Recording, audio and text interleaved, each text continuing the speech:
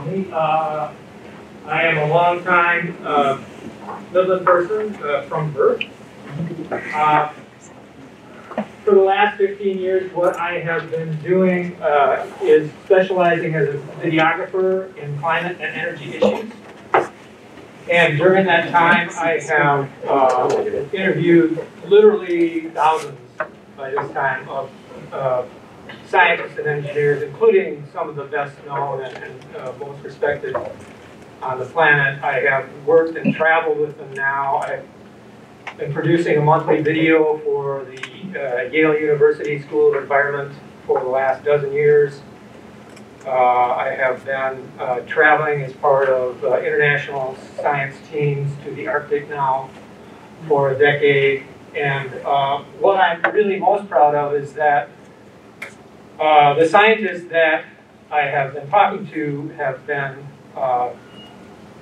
liked and respected the work that I do enough to just start to drag me along with them on some of the field work that they do in some rather extreme and interesting places.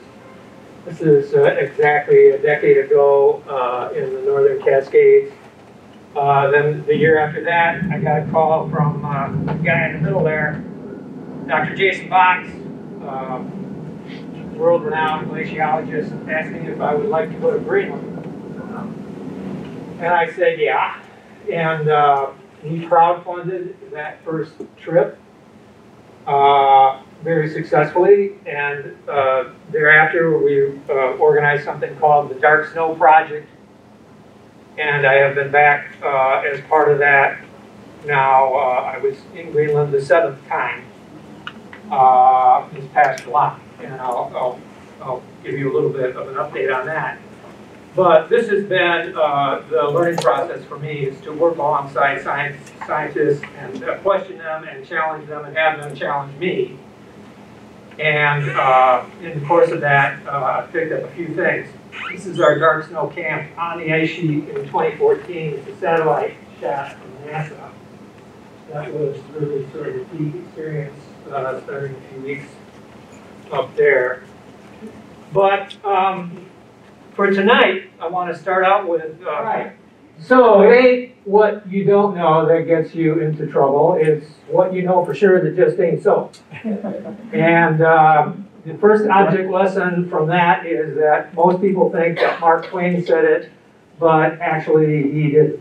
But whoever said it, there's probably hardly ever been a maxim that could apply better to the time that we're living in right now. And every week, it seems like I run into somebody else that has done their own research on Facebook and absolutely has more knowledge than all of the scientists with all the degrees and all the societies on the planet. So it's interesting and frustrating. But in July, I was in Greenland. This is a place called Kangerlussuaq, which is an air hub there. It's an old Strategic Air Command base. You may wonder why they had an airstrip next to a 500-foot granite wall. I thought for a while that that was some kind of zoning ordinance in Greenland, but no, they've got so many granite walls that there's no place to put airports except right next to one. In this coastal zone, there's no snow in the summertime. So we were going up to one of these glacial fjords because the science team that I was with had some sampling they wanted to do. And they invited me up there. This is on western Greenland, a place called Isingwata Sirmia. Sirmia means glacier in Greenlandic, and Isingwata means the place where all those mountains are. And more on that later. But this is the place where the scientists were taking their samples. This is the outlet of the glacier. It's kind of unusual in that the meltwater goes down deep underground, under the surface of the glacier, develops a big head of pressure, and then comes shooting out at what they call an upwelling. And this is actually, it's the first time I've ever seen it, and I'm told that this was a very impressive one, but it is not rare in Greenland by any measure. But they wanted this because they wanted to be as close as possible to the source of where the water was coming out, because they were measuring methane, which is a greenhouse gas, and they wanted to make sure they got the best possible concentration just as it was coming out. So I'll show you a drone video here, if I can get it to run. There we go. And this will give you a little bit of a more of a bird's eye view. This is what the front of the glacier looks like. And this will give you a sense of scale. You can see the people walking down there at the bottom, and you can see the tents there. And the glacier front looks like it's, you know, a construction zone because glaciers are giant bulldozers.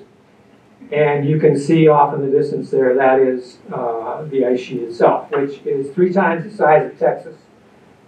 On average, it's about 1 kilometer thick, and at the deepest point, it's a couple miles thick. And it contains enough ice that could possibly, if it were all to melt, and nobody thinks it's going to all melt anytime soon, but it's equivalent to about 22 feet of sea level rise. So, so we want to know, because even if 5% of it or 10% of it melts, that's obviously a big deal. So there's funding for scientists who are going up there. Now, you saw the setting that we were in here, and so this was sort of the view out of my tent for 3 days. And I knew, because going in, the scientist that was the leader of the team, Marek Sztibal, he's out of Charles University in Prague. We worked with each other before, and you know, he likes me, and he said, you can come along. We have enough money for a helicopter ride in, but we're going to have to walk out. And I sort of knew the terrain, and the terrain is, you know, it's like up and down, and it's tundra, and I thought, okay, good. He didn't tell me that we were going to be down in this valley, and that there would be a 1,300-foot vertical to get up with about a 60-degree slope, and that's carrying a 40-pound pack. So I spent several days wondering, am I going to die? You know, just for scale, there's a couple of people right there.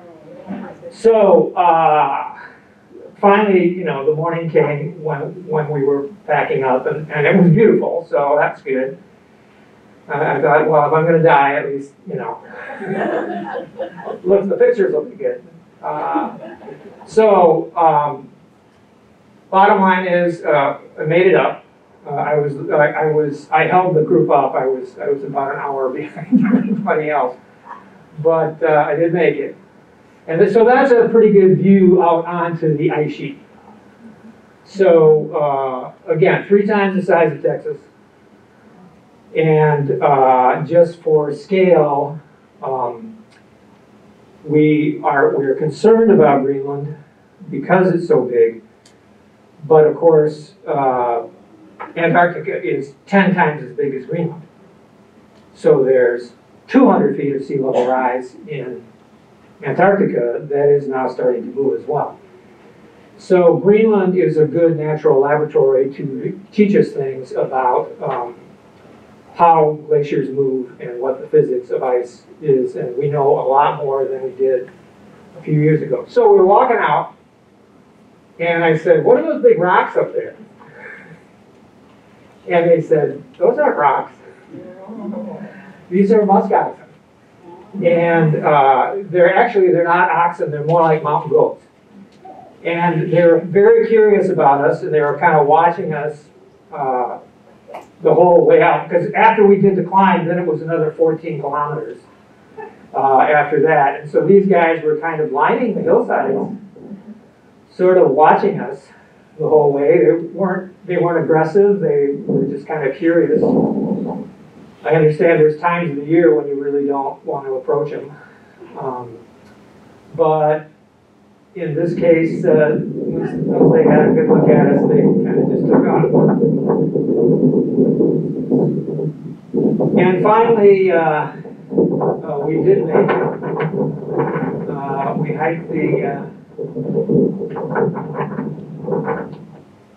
We hiked the distance. And just to give you an idea of what this looks like, tundra is like this really dense vegetation where you're walking and you're going to be sinking in, and from time to time you'll sink into mud that will suck your boots right off. And then there's also like rocks hidden in there so that, you know, they're just big enough, you can't see them, but they're big enough to break your ankle if you hit them wrong. So it's not like you can relax while you're out walking on the tundra. And I think I missed a slide here. Let me see.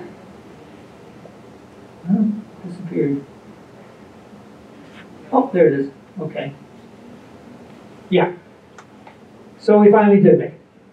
And if you look up here, you'll see, just along this ridge, you'll see a road that goes through there. That's what we were aiming for. That is the longest road in Greenland, actually. It's only about 25 miles long.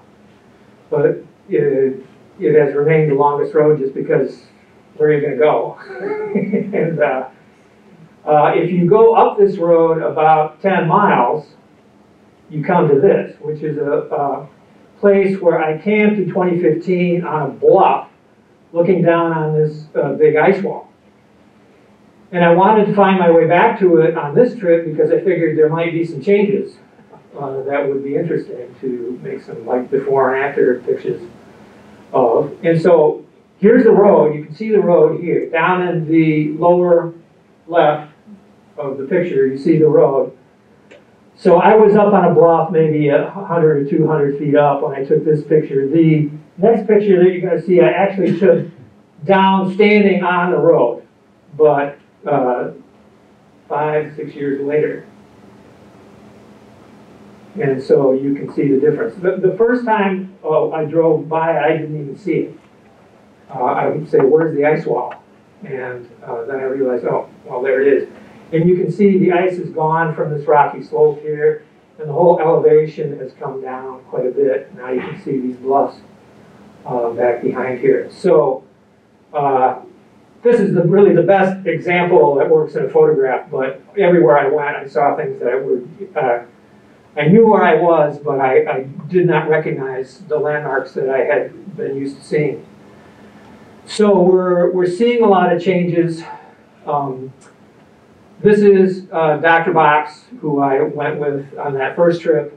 He has since become a bit of a media star. He was on this Netflix production with David Attenborough last year, and I'll just let him fill in some factoids here for you. So in the current climate, Greenland is already beyond its threshold, where it's now losing 10,000 cubic meters of ice per second. That's the average loss rate. Now, that loss rate will only continue as the climate heats up. So, Dr. Box had a study that made quite a splash a few months ago that he's been working on for a while. They have some new modeling and looking at how much ice we expect Greenland to lose. And the basic conclusion was that climate change has already set a certain amount of melting in motion that really can't be halted at this point no matter what we do. So we're looking at something like a foot of sea level rise that's locked in if his study is right. We don't necessarily know the time frame for that. But that's a foot from Greenland, and however much we get from Antarctica, depending on how rapidly we get a handle on this problem. So, okay, hold that thought, and I'm going to skip around a little bit here, because the last few weeks have actually been kind of a seminar on the phenomena that meteorologists call weather whiplash, which is exactly like it sounds. Remember 10 days ago when it was record low temperatures across the interior of eastern North America? and then suddenly it warmed up. Okay, so what was happening, this is a really nice site from the University of Maine, by the way, climateanalyzer.org. So what you're looking at here is a map of temperatures. And so the blues are colder than normal, and the reds and the oranges are warmer than normal. And so you see the big blue patch here. Eastern United States is cold. Western United States, and then going way up into Alaska and way up into the Arctic, abnormally warm. And up in Greenland, it's like 15, 20 degrees warmer than normal. And so the reason this is happening, and it's happening more frequently, is a question that I've been following a number of scientists on for 10 years now. And we're finally getting to the point where there's general agreement that something is going on with the jet stream. And you've all heard meteorologists talk about the jet stream. Looks like this. And so this is a high-level flow of air, and this is what guides the weather systems around the planet. And so underneath this, you can see North America. You might be able to see Greenland up here at the top. And you can see where in the west, there's this big peak of the jet where southerly warm air is coming up into the west, way up into the Arctic. Over the east, you see that dip where the cold air is coming down from the Arctic into as far down as Florida. And then again, you see another big upward tip, a peak, and it's taking air up towards Greenland. So warm here, cold here, warm there. Okay? So I thought to help better understand this, I would rely on some friends that are meteorologists. Jeff Berardelli is a colleague at Yale Climate Connections. He is also a contributor to that group, and you may have seen him on CBS News. He was a weather specialist on there for a few years. He is now the chief meteorologist at WFLA in Tampa. And so he was observing the exact same thing on October 18th. Because a lot of us are headed into the 40s, daytime highs in the upper 60s. That is more normal for January, not October. Why is this happening? We have a really extreme jet stream heat to the tune of temperatures in the 80s being shunted all the way north into Canada as the jet stream rides to the north, but it does come south in the eastern part of the country. And so we have the polar vortex across the Great Lakes right now, and that's drilling down some chilly air. So it will be pretty chilly around here, believe it or not. Next, this is Chris Galoniger. Chris actually used to be a weatherman over at WNEM in Saginaw, right here. And he has since moved on and is chief meteorologist at KCCI in Des Moines, where he regularly puts his weather stories in a climate context for his viewers.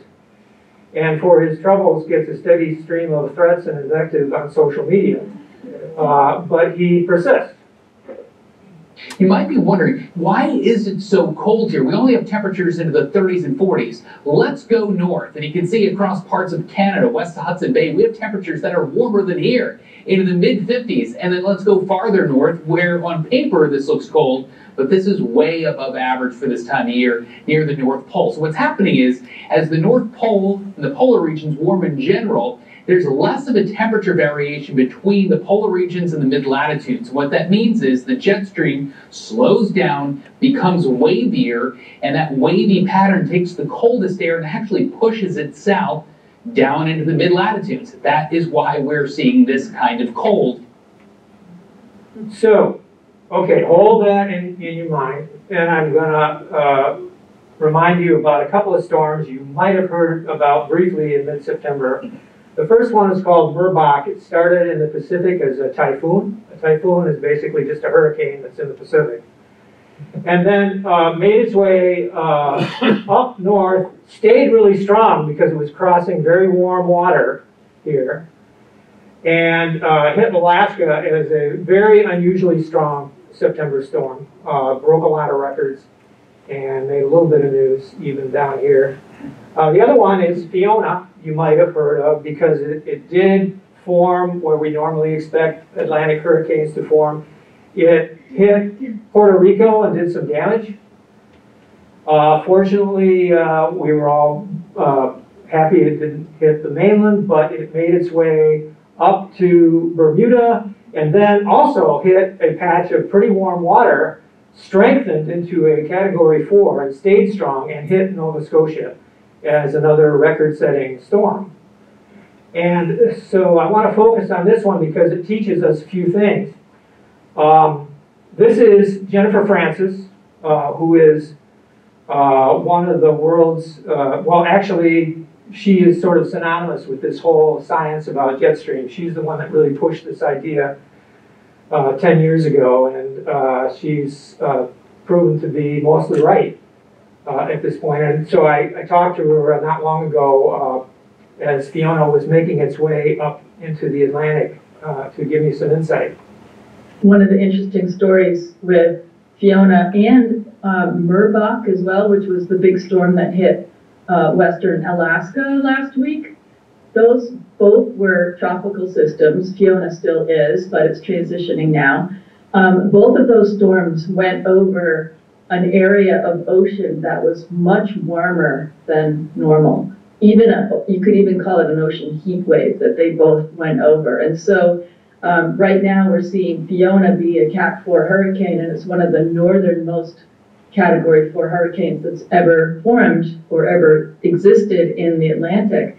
And this is partly because we've got these blobs of very warm ocean water now sitting in various places, especially in the northern Pacific and northern Atlantic. And so when these storms come along, they've got a lot of energy to tap into.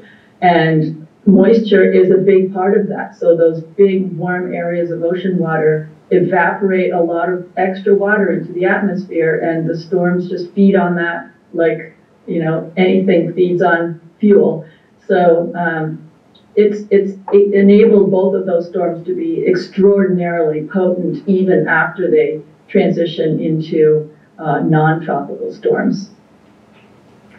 Okay, so this is, I'm going to run this animation several times. You'll get sick of looking at it before I'm done. But what you see there in the circle, that's Fiona, okay? And you can see the east coast of the United States here, there's Florida, right? And up here you can see Greenland up at the top. And this bright line, that's the jet stream, okay? So the hurricane likes to kind of ride the jet stream. And what you're going to see is it's heading up, it's spinning counterclockwise, it's riding that jet stream up.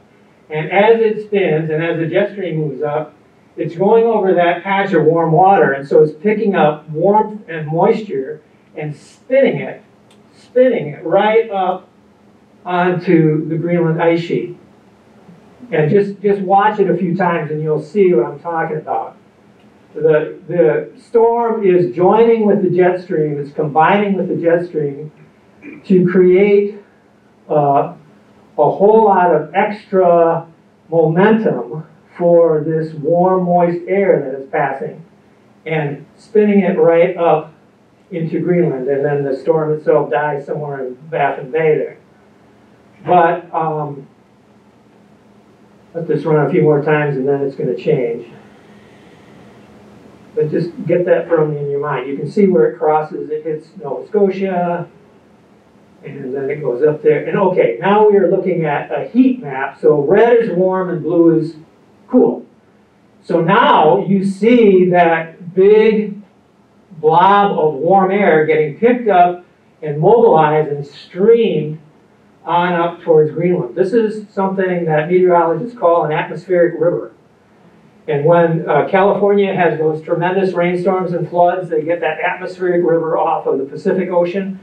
This is an atmospheric river in a place where they don't see a lot of atmospheric rivers in September and Greenland ice sheet. So this is the time of year when Greenland should be completely cold, and if there's any precipitation, it should be rain or snow, but it's going to get a big blast of warm moisture and rain going deep into the ice sheet.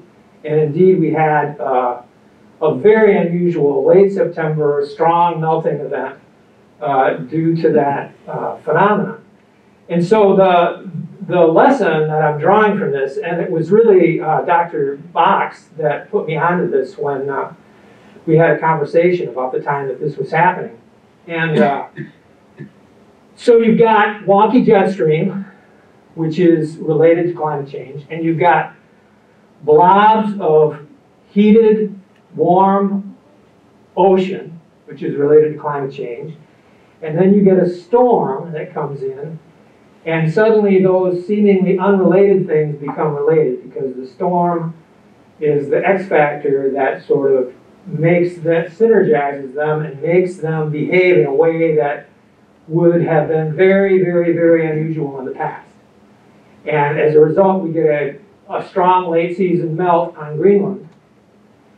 And so the lesson is that the models that we're using to try to figure out how fast Greenland is going to melt probably don't reflect this, because this is an emergent behavior of the atmosphere that it's so random and is so hard to even think about that people just haven't built this in to their models yet. And we don't know how frequently this is going to happen, but it seems reasonable to presume that it may happen more often and later in the year. So we may get these strong melting events in the shoulder seasons where we typically haven't had them in the past. So, okay, switching gears a little bit, this is a quiz. Anybody want to guess where this picture was taken? Just raise your hand, it's okay. I'm not a nun. I promised I wouldn't make any nun jokes, that's the only one. Okay, this is the Mississippi River. This is like 3 days ago. Okay. This is just a little bit south of Memphis.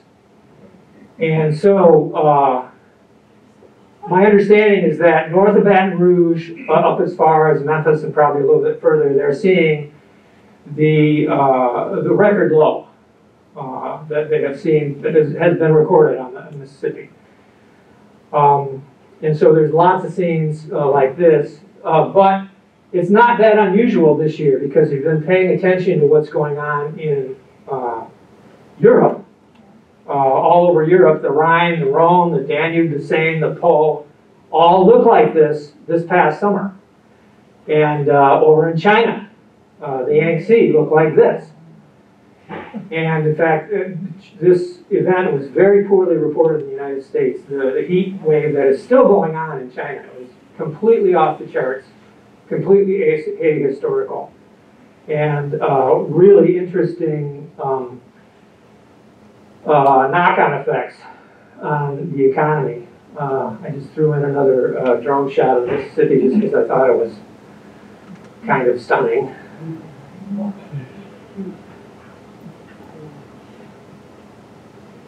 It's a place called Tiptonville, Tennessee. So there's whole tourist attractions happening now, and they've found some Civil War boats that have emerged from muck and a few bodies. You know. So anyway, the reason that's happening, and this is the new drought monitor map from NOAA, just released today. Chris Gallinger tweeted this out and pointed out that 84% of the country is at least abnormally dry right now. That's the lowest rating, is abnormally dry, and it goes up to exceptional drought. And you can see right in the center of the country, very, very, very dry. I was in Missouri about 3 weeks ago and took a little drive, and every riverbed that I passed looked like a sandbar. And it was really, really remarkable. And so you can see the Mississippi watershed on this map. And these browns obviously indicate dryness. So you can see this critical part of the country is very, very dry now.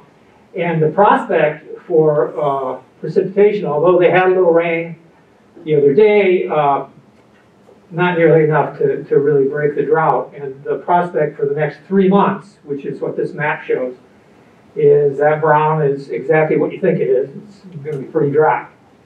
So this is an evolving event. It's already a $9 billion catastrophe.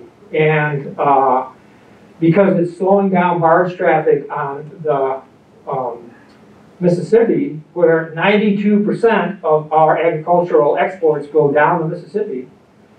So the farmers who are already dealing with the drought, now they can't get their products out to market.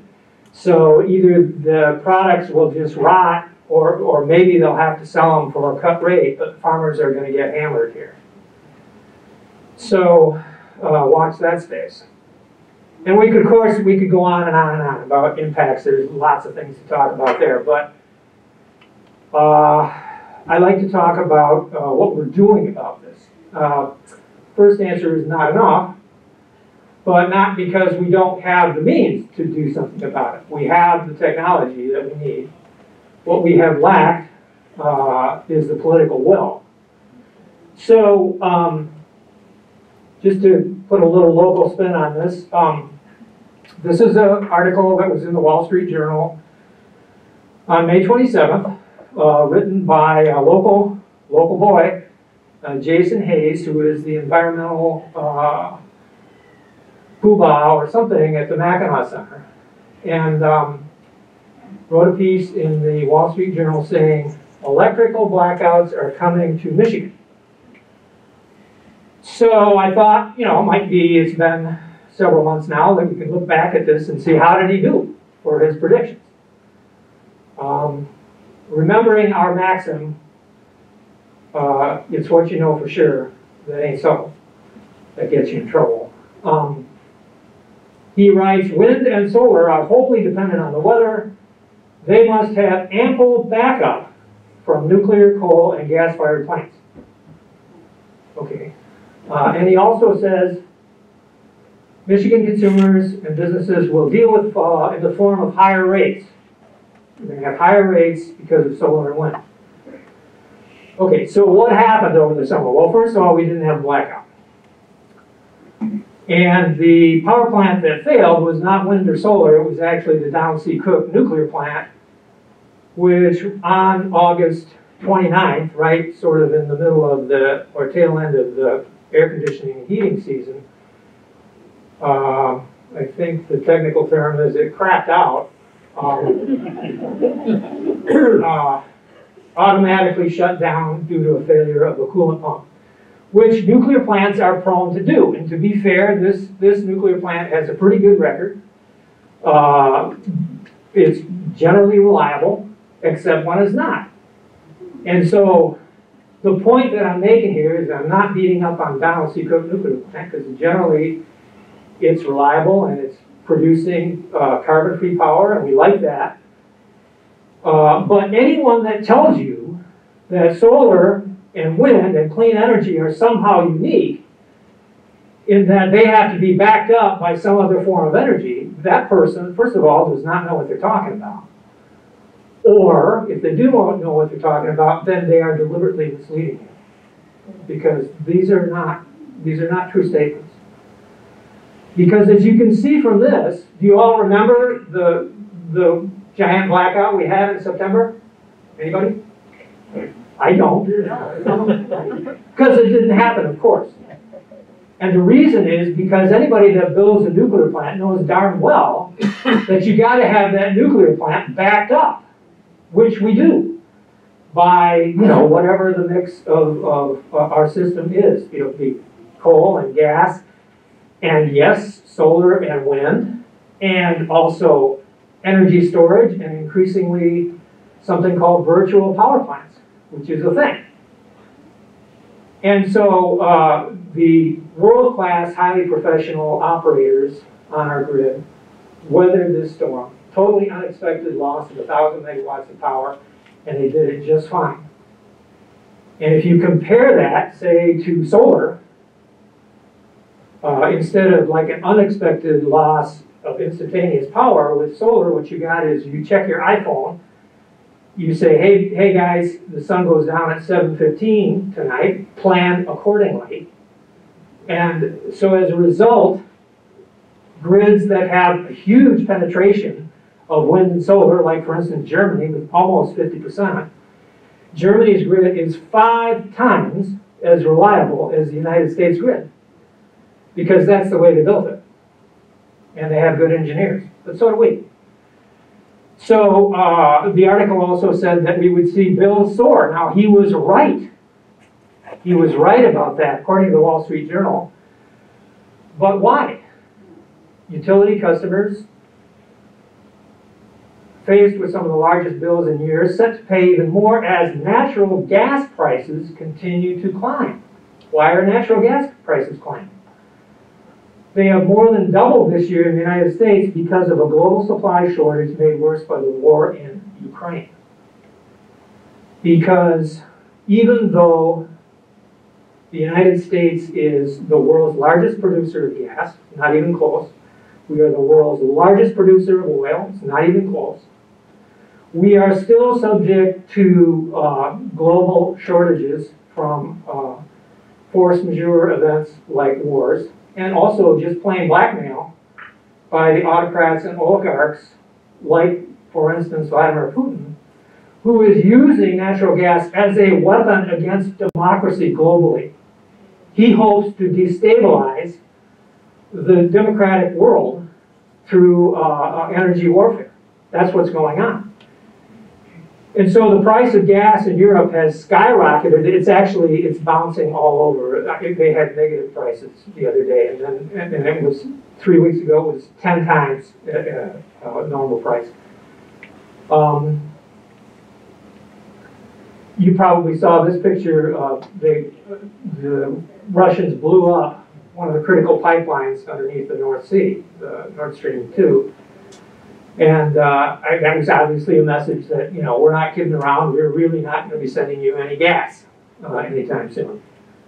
So far, it looks like Europe is going to weather the storm this winter, but they're counting on warm weather.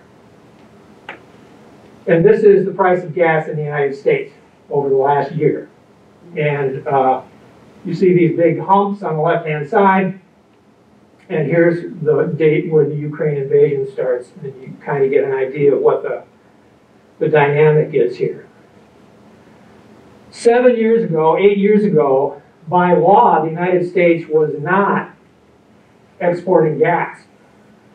We had a few pipelines going into Mexico, maybe Canada, but essentially not exporting gas.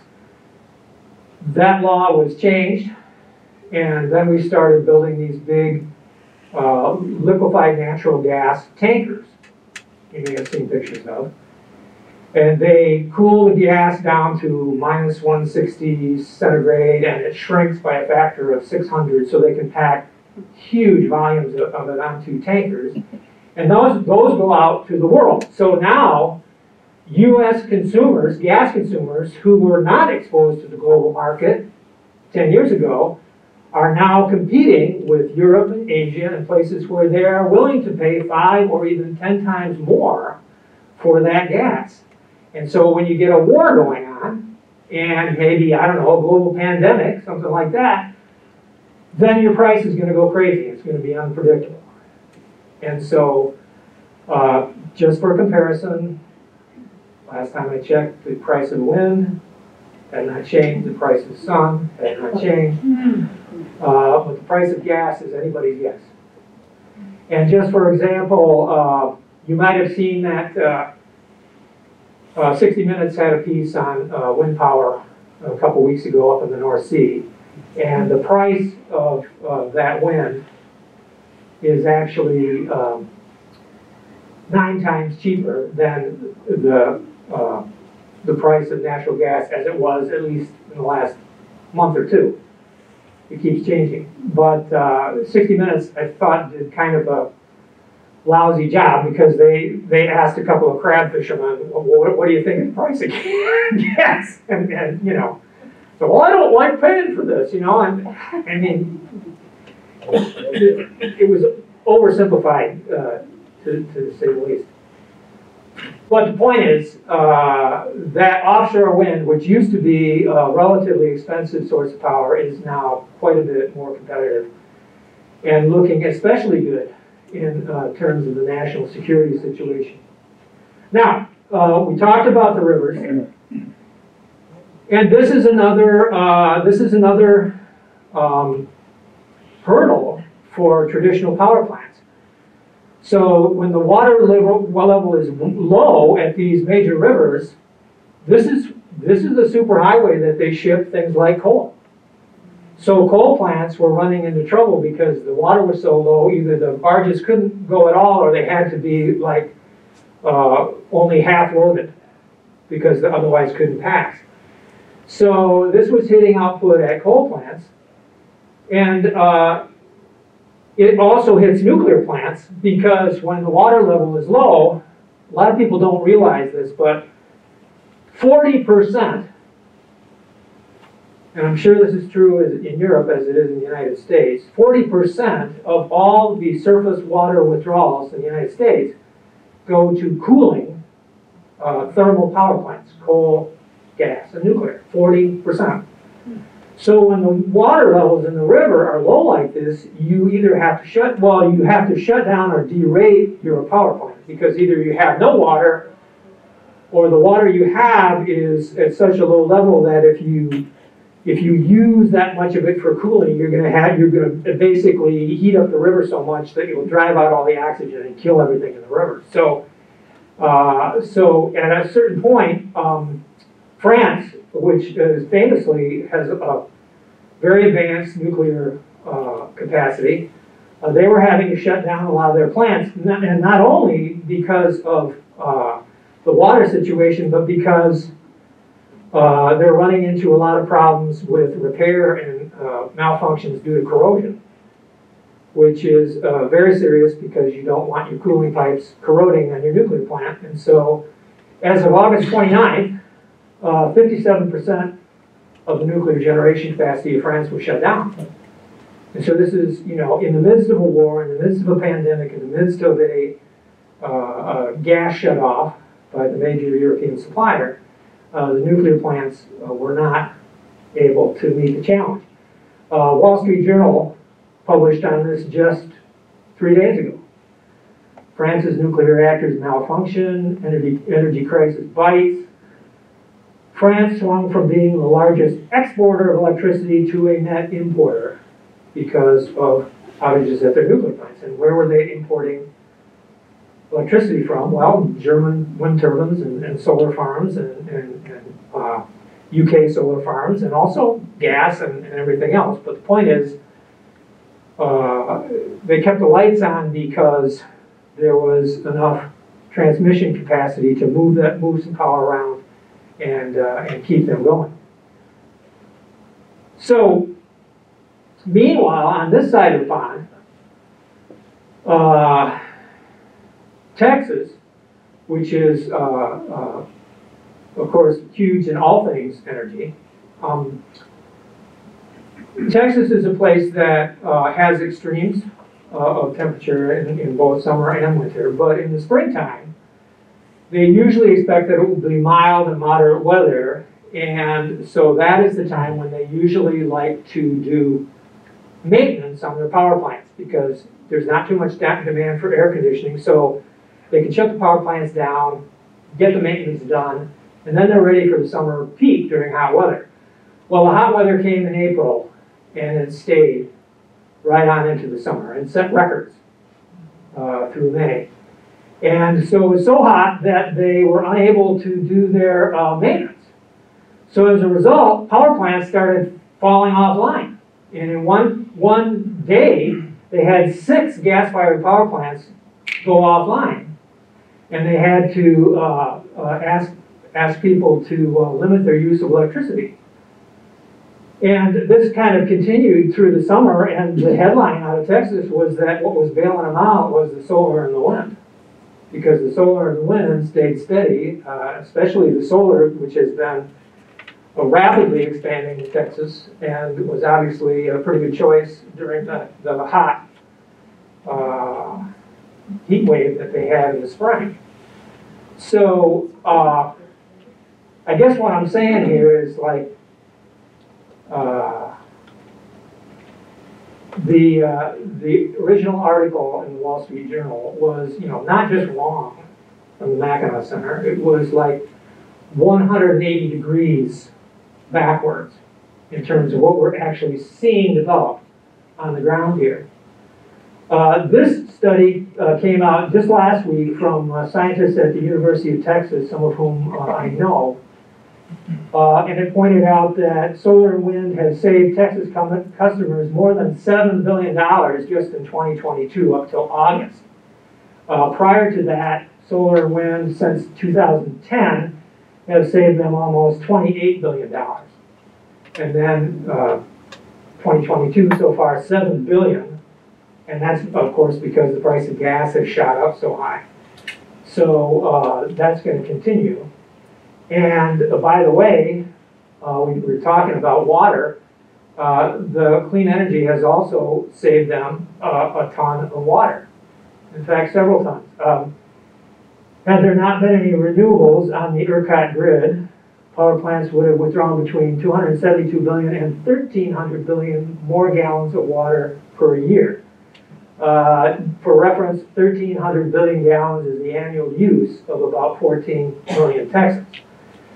So water, we've been talking about, obviously is going to be a constraint going forward, and it's certainly a constraint in a place like Texas. Wind and solar use essentially little or no water. So this is a consideration. And some of you may say, but Pete, I heard about that time that Texas had a winter cold snap back in February of 2021. And I heard that all the wind turbines froze, and so the grid shut down, and a lot of people died. Anybody hear that story? Yeah? Okay. So, my wife will tell you that I spend way too much time online.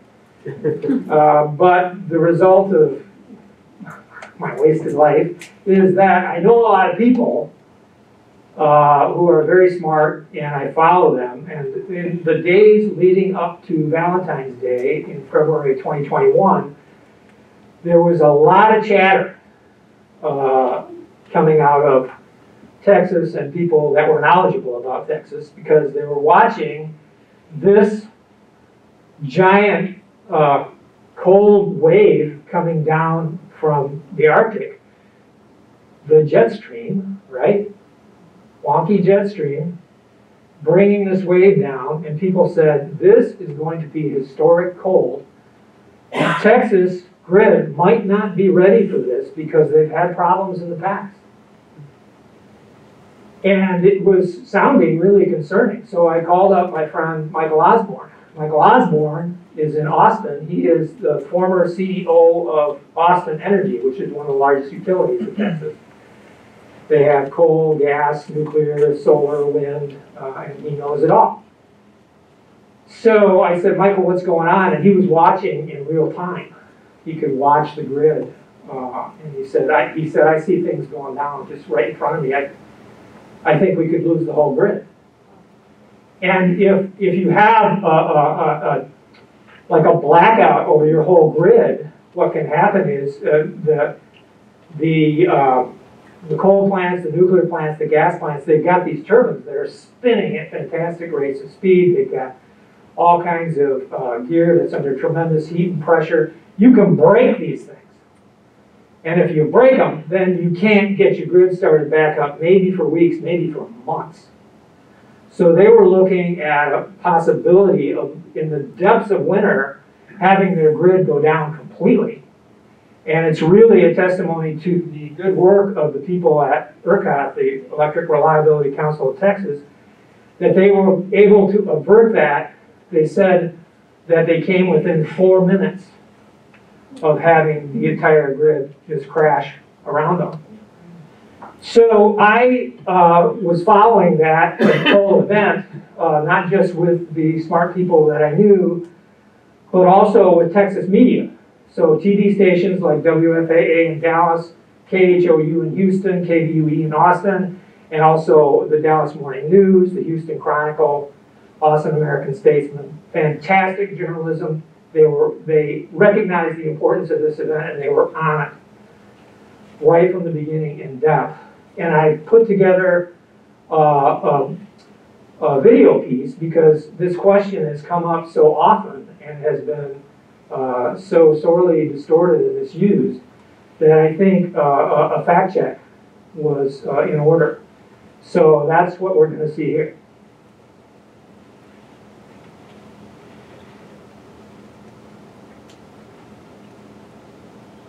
Four minutes and 37 seconds, ERCOT revealing tonight that's how close Texas was from a total collapse of its power grid. What we saw in Texas, was a colder, deeper, wider amount of weather that we've really, we've had events that have led to failures before. We had really bad deep freezes in Texas in 1983, 1989, 2011, and 2021.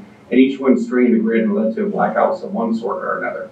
But it feels like a replay of 2011 in terms of power plants tripping offline, the natural gas is freezing up, the gas freeze off, causing more power plants to go offline, and then you have like a water crisis and this kind of thing. As several power plants around the state failed, Central Texans faced ongoing electric blackouts as ERCOT cut off power across the region, neighborhood by neighborhood. The feds had warned Texas of poor winterizing plans a decade ago after another big freeze crippled the state. But recommendations in this report, FERC's new chairman says, were largely ignored. But this one was colder and wider and longer, lasted longer than previous events. All 254 Texan counties have imposed a winter storm warning. That's never happened before. As the cold Arctic mass came in, as we saw an extreme increase in the demand for heating in Texas, as everyone was wanting to stay warm.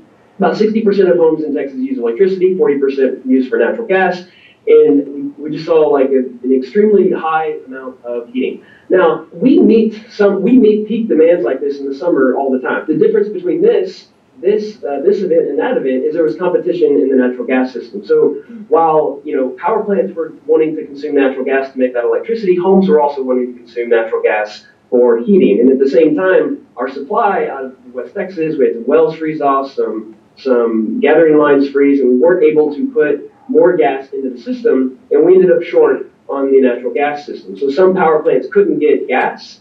Some other power plants also had freezing issues with cooling water or sensors or all kinds of things. When it all came down to it, we lost about 40% of our thermal fleet during the time when we were demanding the most amount from both of these systems. Transmission connections between Texas and the rest of the United States are really pretty limited. So it's difficult for other places in the United States to come to their aid by shipping power. Every source of power that the state of Texas has been compromised. The entire natural gas system from the wellhead to the power plant really just broke down. Access to coal generated power, access to gas generated power also have been compromised, whether it be with regard to systems freezing up or equipment failures. It's just frozen right now. It's frozen in the pipeline. It's frozen at the rig. It's frozen in the transmission line. So they're incapable, the natural gas providers are incapable of being able to come up with a gas that feeds into the generators that generate the power that will send power to people's residences there in the Dallas area, as well as our nuclear power facility. One of the lead reasons in the Houston area in particular that caused power outages is the South Texas nuclear project was shut down because of an operational difficulty. Comanche Peak, which is a nuclear reactor, was within just minutes of going offline. And if that had happened, we really could have had a blackout. By far the biggest piece, the piece that that overwhelmed every other piece of the story is the way that the gas systems and the gas electricity wasn't there with the nuclear. Actually, it's more their natural gas plants that have been affected by the cold weather than it is their wind. And wind turbines had their trouble with ice on blades, but wind wasn't the biggest problem for the grid. The biggest problem for the grid was the frozen thermal plants, the plants that use coal or natural gas or nuclear that really didn't show up to perform. You hear the people who talked about the freezing of the wind turbines. It was a very small percentage of the power generation that was lost in Texas from renewables. The vast majority was from baseload generation. During the daytime, solar was the one thing that far outperformed and gave us way more power than we expected. It's a complex set of factors, but what we know right now is that the wind power plants are mostly meeting their expected performance levels. But what is not happening in Texas is that many of the thermal power plants, the plants that boil water to make electricity, like natural gas-fired power plants, coal-fired power plants, and at least one nuclear unit, are not producing energy. They're suffering outages, and that dwarfs the amount of wind resource that's not performing right now. So it really is a traditional power plant problem, not a clean energy problem. I and many others have been telling them for years, you should be starting to think about extreme weather events that we know are getting worse, demonstrably, regardless of your viewpoint on climate change and cause. Texas is in the gun sights for an awful lot of extreme weather, and extreme weather is getting worse and worse. We designed this entire grid for Ozzie and Harriet weather. We are already facing that max, and it's getting worse. So, that's the story as it was on the ground in Texas, and you saw Governor Greg Abbott there saying we were missing coal, we were missing gas, it was frozen at the rigs, it's frozen at the pipeline, it's frozen at the plant, nuclear plant's down, because he was facing a group of hard-nosed Texas journalists who were following the event and knew the score. So he knew that he would have to be upfront with them because they weren't going to be fooled.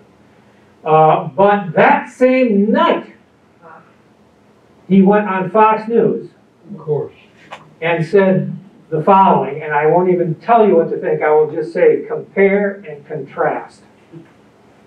So this shows how the Green New Deal would be a deadly deal for the United States of America. Texas is blessed with multiple sources of energy, such as natural gas and oil and nuke. But you saw from what Trace said, and that is our wind and our solar got shut down, and they were collectively more than 10% of our power grid. It just shows that fossil fuel is necessary for the state of Texas as well as other states to make sure that we will be able to heat our homes in the wintertime and cool our homes in the summertime. Okay, so I have a question. I'm just about to go to Q&A. Can you remember it? Sure. Okay, just hold that thought and we'll start right out with you. So yeah, it's not what you know, it's what you know for sure that just ain't so. That gets you. And I'm just going to finish off with, this was in the New York Times this morning, the International Energy Agency came out with their latest assessment of where we are. And in their assessment, they say the war in Ukraine is likely to speed up this transition because many of these new clean energy targets are not being put in place solely for climate change reasons. They are being put in place, the biggest drivers are energy security, as well as industrial policy. A lot of countries want to be at the leading edge of the energy industries of the future. And it should be apparent by now. I don't know how many times during my lifetime we've had the opportunity to learn this and we have not. Maybe we're learning it now. But as long as we remain beholden and dependent on fossil fuels, we are going to be vulnerable to this kind of blackmail by some of the very worst people in the world. And it doesn't matter how much we drill or blast or strip or mine, because as long as it's priced on a global market and somebody can manipulate that global market, we're going to be open to blackmail. So it continues, we continue this dependence on fossil fuels at great risk to our sovereignty, to our economy, yes, to the living system of the planet, but also to the democracy that we take for granted. That's where we are. And I will finish with this. I was at fortunate to be at a hearing for a wind farm permit in Isabella County at the Isabella County Planning Commission. This was 2019. Before COVID, do you remember? Yeah, and so a lot of people stood up to say, a few people stood up to raise objections to the wind power. By far, the most people stood up in support. And the one that made the biggest impression, that really got the biggest applause from the audience, was not a professor at the university or an engineer or a politician. It was a simple farmer named John Fabian, who lives up in Rosebush, Michigan. And when you hear what he has to say, I think you'll understand why. Hello, my name is John Fabian, 6531 East Vernon Road, Rosebush, and my family is in support of this, and probably for a different reason than anybody in this room. In 2004, our son Eric Fabian, as an 18-year-old United States Marine, was sent to the country of Iraq, combat duty in the region called the Triangle of Death. And after 7 months of combat, he returned. He still has physical and emotional scars from that duty. And the reason we all know these men were sent there was for energy in the form of crude oil. And 15 years later, we still send our young people to the Middle East for crude oil. And projects like this that create the energy right here that's going to be used here, not put in a tanker and sent around the world. These are the projects we need. And so Apex is willing to partner with our family and put a windmill or wind turbine on our property. We're willing to do that, so maybe it will keep some other family from seeing their son or daughter sent to these foreign lands for energy when we can produce it right here.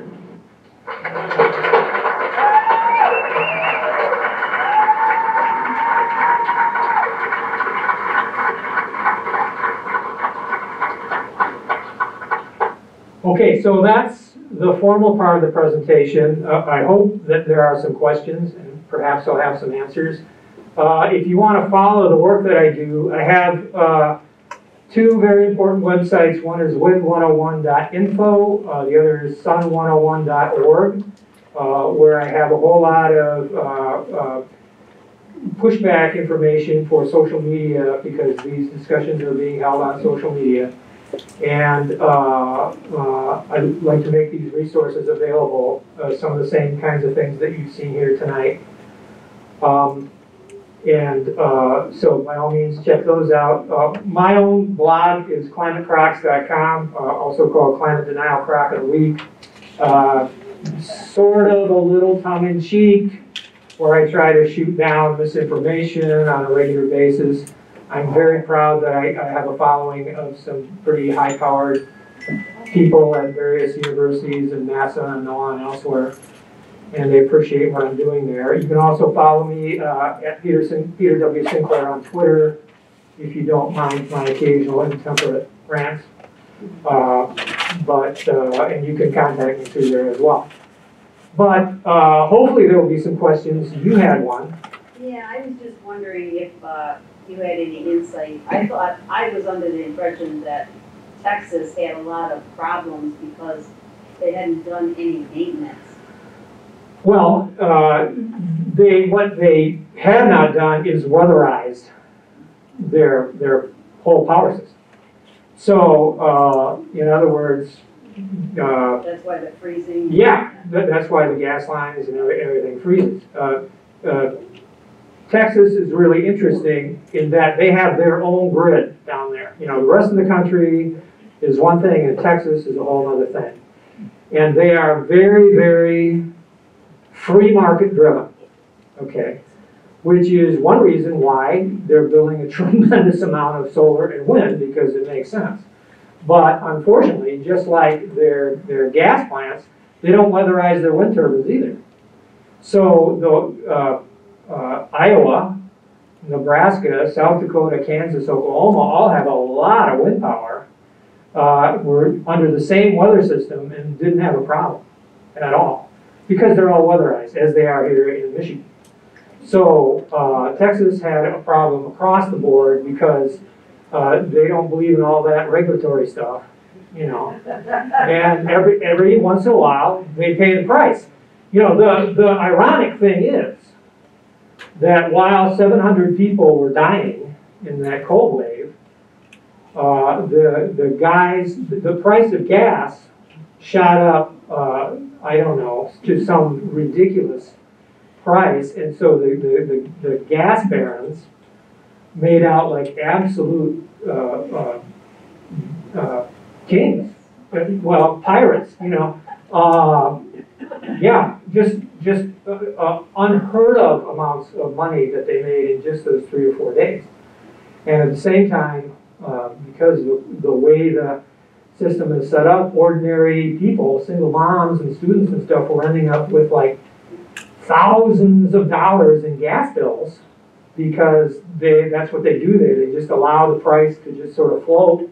And they say, well, don't worry about the free market. If the price is high, the free market will come in and solve the problem. Well, so as a result, every decade or two, when they have a situation like this, it kind of goes to hell on them. So, yeah, so you're right. Anybody else? Yeah. Well, you just made the effect of the increase in electric vehicles as we go forward over the next few decades on the whole electrical grid. Well, we're going to have to generate more electricity, you know, because we're not just going to go to electric vehicles. We want to go to electric heating, you know, and both of those have the advantage of being a lot more efficient. So in terms of like total energy, however you want to measure that, we can actually, you know, decrease the total demand for energy while increasing the absolute numbers or amount of electricity that we're generating.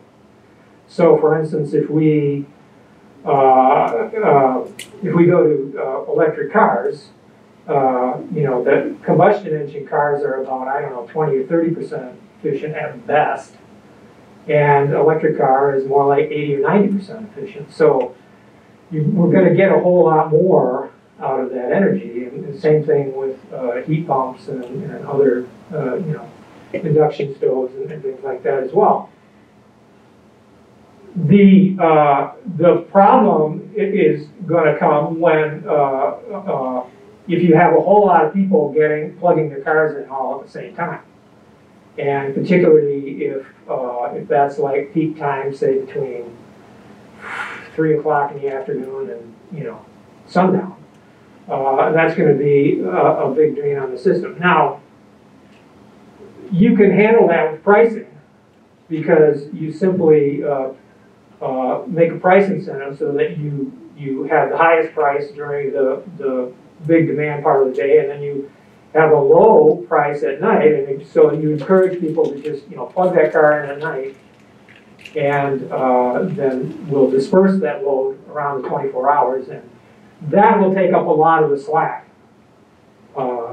initially. What we're going to have to do is build a whole lot more solar and a whole lot more wind, and as we move over time to having a greater and greater percentage of the grid that is operating on fuel that is free, then that will give us an economic advantage, and we hope that over that time, we will gradually rely less and less on natural gas as a fuel. Natural gas is about half of our electricity, I think, right now, or more. We will still keep some of those gas plants around, but we will try to use them more as a backstop rather than as like frontline generation. And so the people that I've talked to who have modeled, into the future, say 2035, 2040, they can easily do the math that gets us to say 80% or so clean energy on the grid. And then after that is when the arguments start about, how do you get that last 20%? A lot of people say it's fine, just build a lot more solar and wind. Some other people say, no, we're going to need some kind of advanced nuclear or maybe some kind of dark horse technology like geothermal, which is a real prospect, and I think one of the ones that people should know more about. Yeah, it's going to be a challenge. It's going to be up to the engineers to come up with innovative ways to meet all that demand. But it's technically you can kind of squint at it. You can see the outlines of how we can solve that problem. Does that make sense? Yeah. Are you able to address some of the topics of the issues concerning what I've heard, the effort to eliminate gas stove cooking and go to electric or whatever? Well, I mean, the issue is that,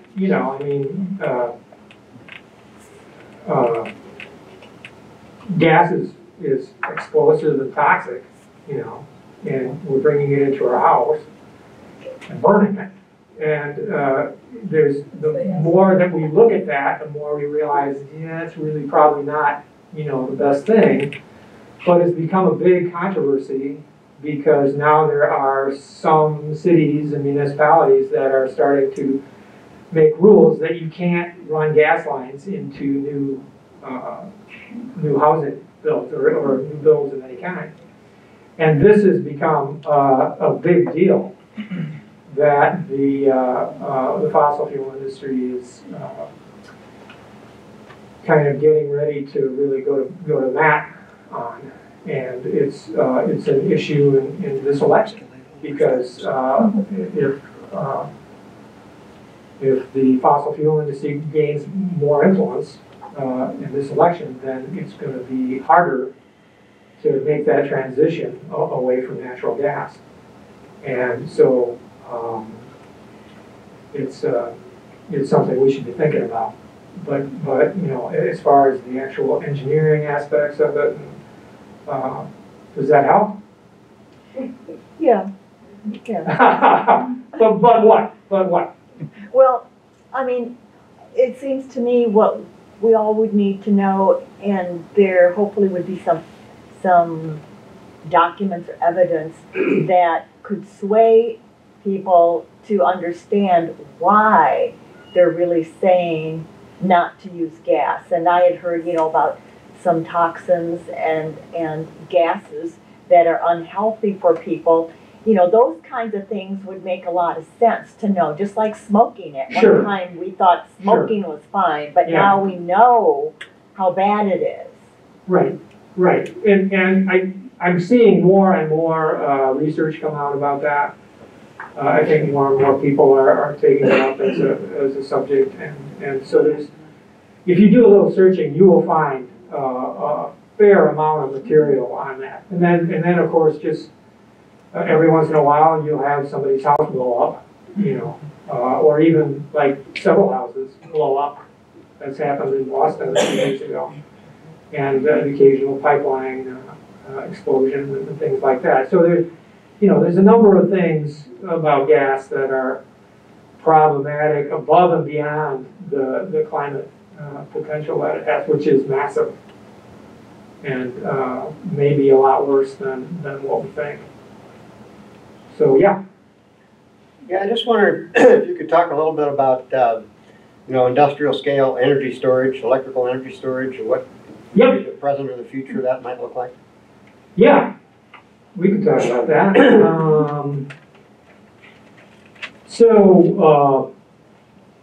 Some of you may be aware that we have, here we go.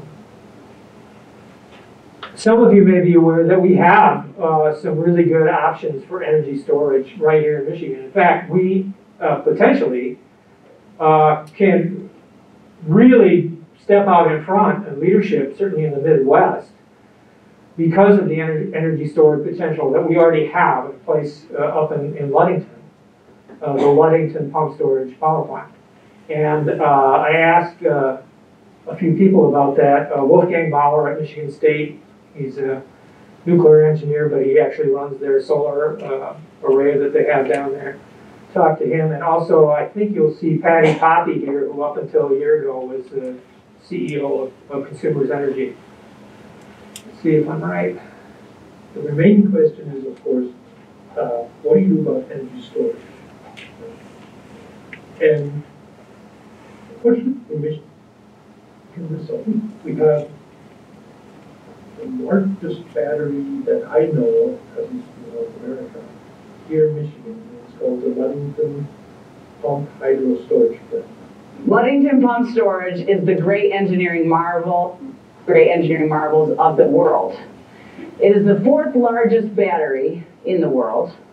It has 6 units. I don't know how familiar you are, if you've ever visited, but you should, because it's gorgeous. It's the most gorgeous power plant in the world. On the banks of Lake Michigan, pumps water up into a 27 billion gallon reservoir, and we have the 6 largest motors in the world. Each unit has a 500,000 horsepower motor. And those 6 largest motors in the world pump the water up. They power the pumps that take the water up into the reservoir. And then when we need the power, those motors rotating in reverse generate electricity. 2,200 megawatts of carbon-free, emission-free, clean, pure Michigan power. Today, we fill the reservoir once a day. But when we have fully deployed those 5 and then 6,000 megawatts of solar, we'll have excess power in the day. California is dealing with this, and they're concerned about what do you do with extra power in the daytime. In Arizona these days, between the hours of 11 a.m. and 2 p.m., we get negatively priced electricity from California. There's so much solar being produced in California, they can't use it all. They push it to Arizona during those hours and pay our utilities to take it off the grid. And guess what we're going to do with it? We're going to pump and fill the reservoir at Ludington. And then we're going to use that reservoir to serve the peak load. And then at night, our wind farms generating extra electricity will also then refill the pond. And we're going to get to refill that pond twice a day because of the upgrade we've done on those motors. That is exciting. That doubles the capacity of that battery for the service of people of Michigan and the inclusion then in our clean energy plan. So we have this big, what's called pump storage power plant. You saw how it works there, basically. This is 100-year-old technology. It's very well understood, very efficient. It's like 80% efficient. And it's low cost compared to other means of storage. And it is quite adaptable in that we're not going to see any other plants like that on the shores of the Great Lakes, just because who can afford it. But I was in Indiana not long ago, and I talked to Dr. Peter Schubert at the University of Indiana, and they are looking at old abandoned coal mines, underground coal mines, which are just kind of sitting there. They're filling with water as it is, and they're a little bit of a pollution problem.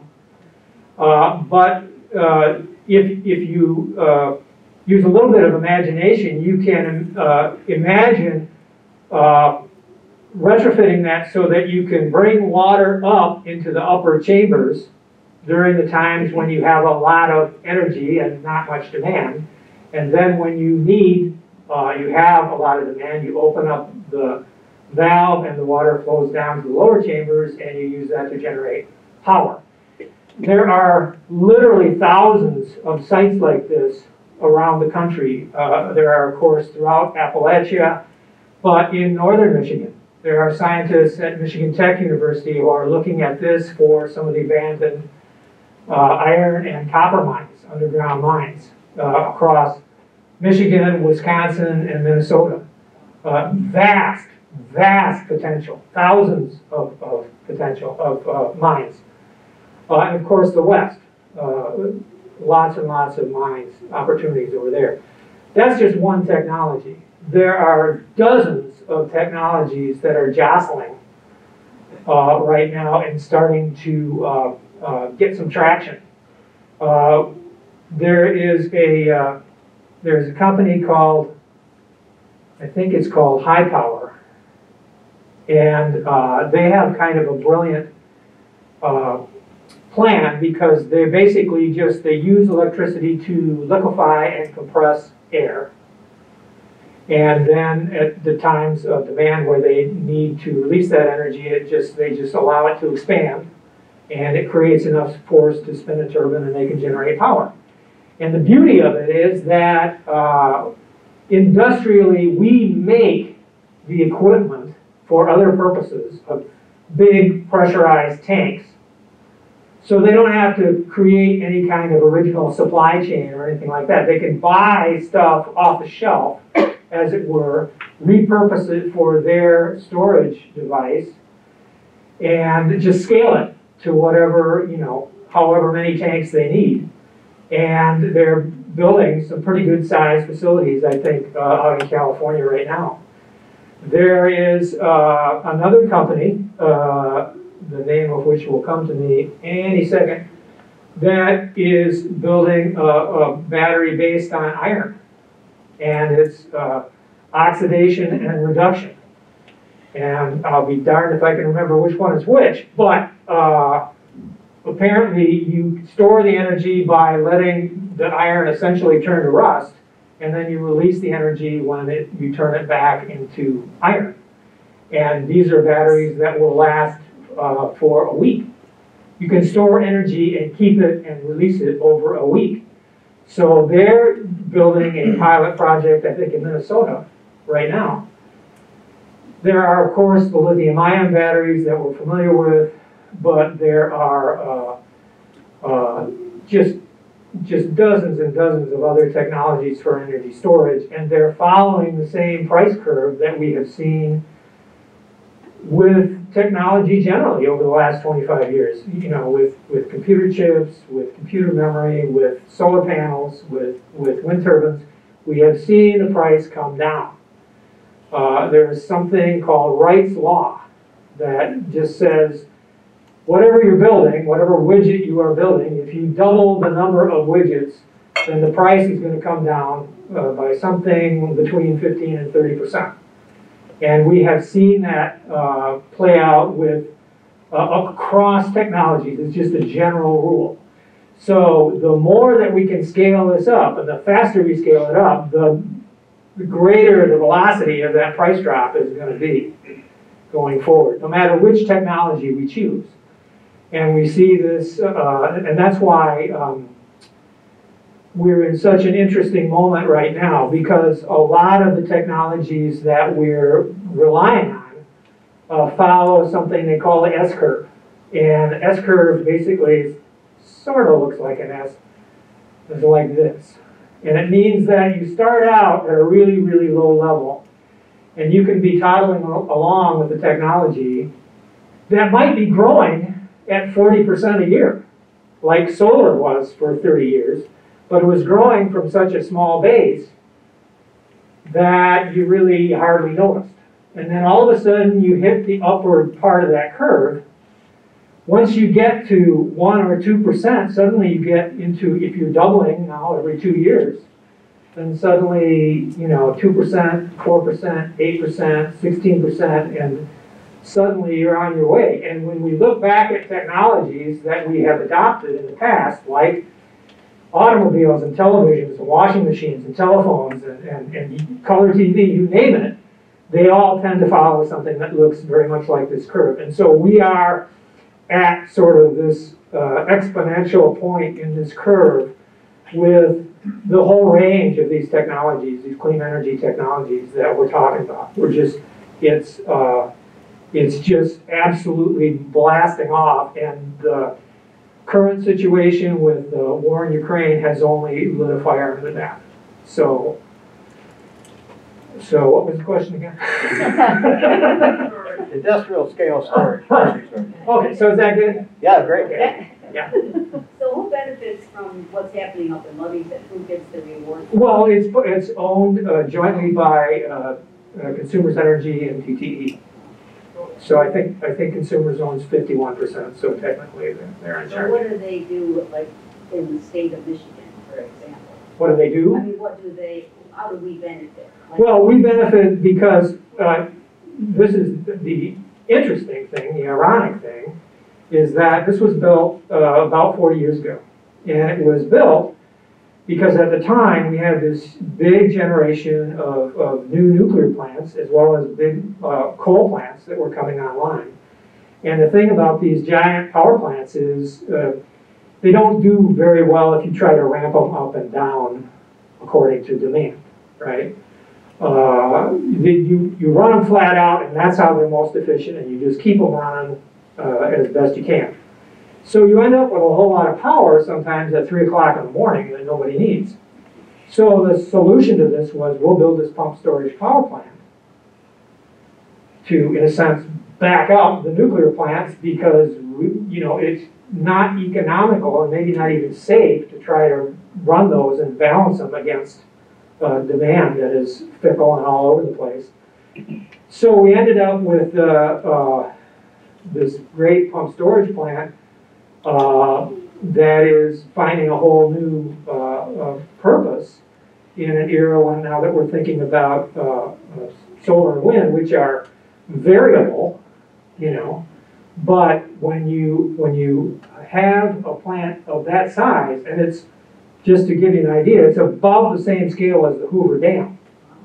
So this is not a science project. This is like a real deal. And so we are able to, not just store energy and release it when we need it, but also perform a number of like delicate engineering sort of balancing operations on the grid to just sort of keep everything nice and even and make our grid hopefully more reliable and less apt to failure than it would otherwise be. So it's a huge benefit if you have something like this on your grid.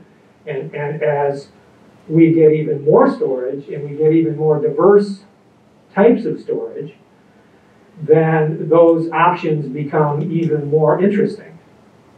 For instance, 5 or 10 years from now, many of us, if not most of us, are going to have electric cars in our garage.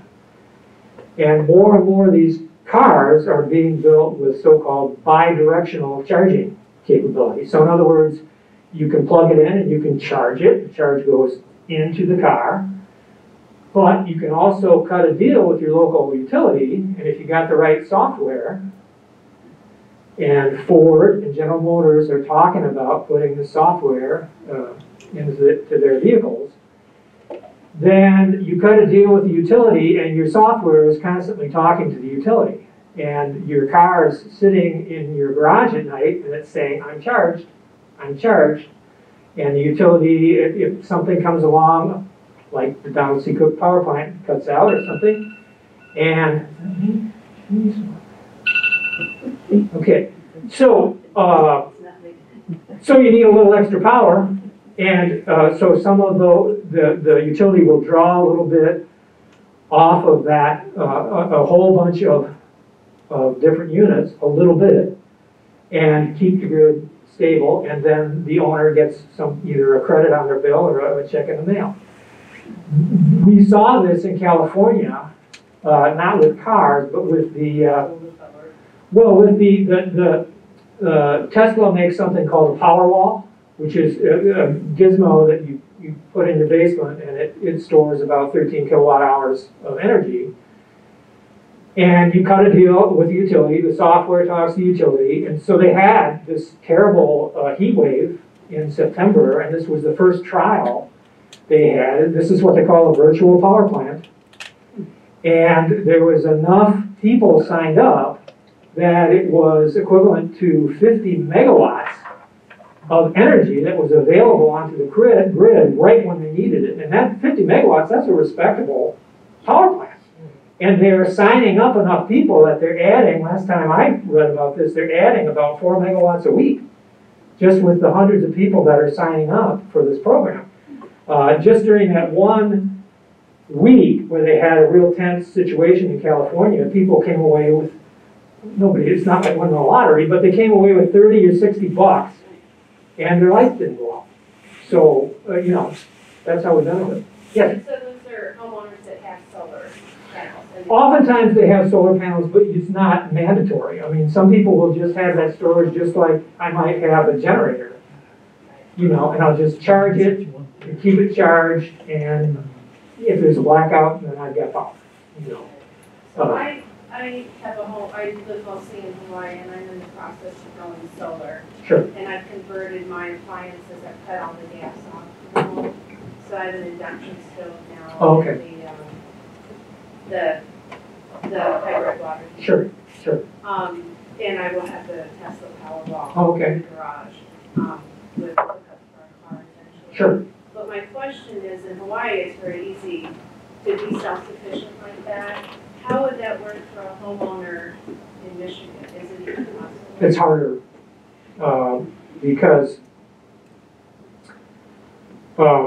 my life has been a really interesting spiral because for the first, well, for 40 years or so there, I was mostly kind of on the other side of the table from the utilities. But now they've moved around a lot so that they kind of really like me and they talk to me all the time. And you know, so I know a lot of really nice people at the utility, and they're in a difficult position because they've got, they have concerns about their need to maintain the grid and what their costs are on the grid. And so they're concerned about giving up control of the generation and allowing people like you to have solar panels and then, you know, put as much extra energy as you may generate out onto the grid. And because their point is, like, your costs are minimal, but like we're on the hook for like billions and billions and billions of dollars, and we're really worried about having a bunch of, you know, crazy people out there doing whatever they want to do, you know. And so they're not quite there yet. There are other states like Hawaii where they, you know, for very compelling economic reasons, they're trying to make it as easy as possible. I think those those reasons will become compelling here too, as the price of batteries and solar and things like that get lower and lower and lower and lower. I think the utilities are going to come around and see that it is in their best interest to make it as easy to do in Michigan as it is in California and Hawaii. Well, they, like in Hawaii, it is so successful that they don't offer that net metering anymore, because I think the companies were losing or not getting as much money. So they tried to offer it out like that, but I'm just wondering, would there be enough solar, say, for a homeowner here, even with a battery? No. It depends. It depends, you know, like my house is, I don't have a south-facing roof and I'm surrounded by trees. So my house is not all that great for solar. But if you do have a south-facing roof, then Michigan is a fine place to do solar. And how would that, like, if it snows? Well, you're still generating power even if because it comes right through the snow, but then the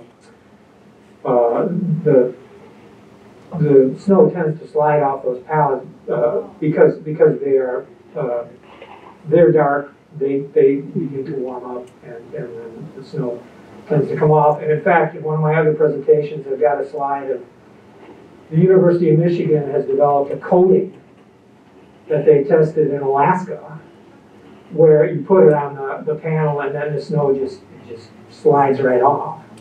And so there's all kinds of things going on like that to make it more and more. But generally, through most of the months of the year in Michigan, it's definitely viable.